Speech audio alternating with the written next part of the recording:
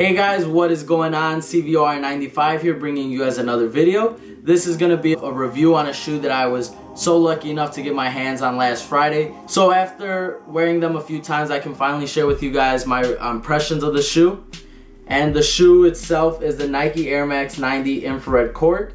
When the first official images of these shoes dropped, I personally really liked them and I knew I wanted to get my hands on them. Nike Town Chicago dropped these shoes 2 weeks ago and there was only 15 pairs. I didn't think Nike would make these as limited as they did, so getting these for retail was definitely well worth it since people were reselling these for about $300. Getting into the shoe itself, on the upper is all a cork-like material.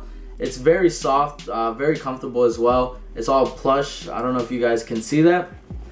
We have hits of that infrared right here. On the back we have the Nike Air, and then we just have an all black swoosh with the Air Max right here. White midsole with that bright infrared air bubble. On the bottom we have a rubber black outsole with hits of that infrared pink right here and here. And my only complaint with the shoe comes when the tongue and the sock liner rub together. They make a really loud squeaking noise, and I'm going to show you guys the noise, so hopefully you guys can hear this.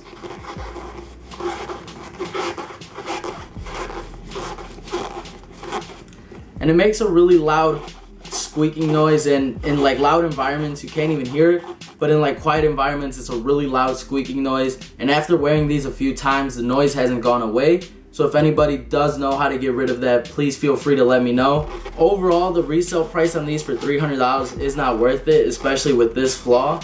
So getting these at retail, if you can get your hands on them, I'd highly recommend it though, is because it's a really nice shoe. Overall, the shoe was still very comfortable despite it having a leather sock liner. I wore it for a few hours here and there, and overall I never noticed any problems with it, my feet. So this being my first pair of Air Max 90s, I was very satisfied with my purchase. I would not pay resale on these. I would wait it out for retail if you guys can. That was just a quick little review for you guys. I hope you guys enjoyed it. The on feet will be coming up next, so hopefully you guys do enjoy that. Rate, comment, and subscribe if you guys haven't already. Hit that thumbs up button. It really does go a long way. And I'll see you guys in the next video. Yeah, I'm in South Africa right now if you're wondering. I'm out here in the field. Almost done with my debut album. Hope you're doing good, shawty.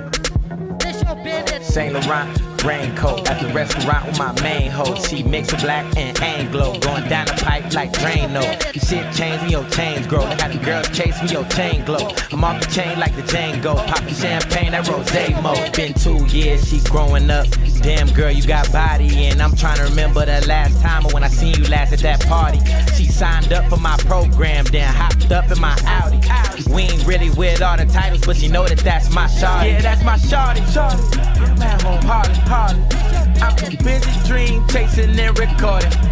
Let's hit the hotel and have a party. I fuck with black bottles, more head than that shawty. Yeah, Puma life, we killing that. I rock headbands all summer. Like Weezy Baby or Birdman, I feel like the #1 stunner. If this was